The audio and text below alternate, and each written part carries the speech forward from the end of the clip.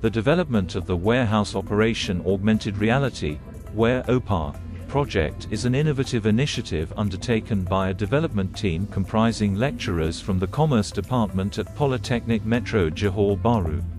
The development team includes Seti Shakila, along with team members Wisni Khaira, Muhammad Esri, Faris Akmal, and Siti Fayaza.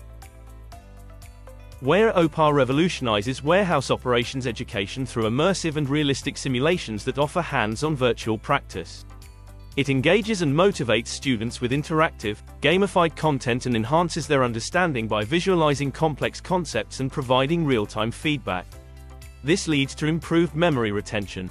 The application offers flexible, remote, and self-paced learning options, augmenting traditional teaching methods and reducing the need for physical resources.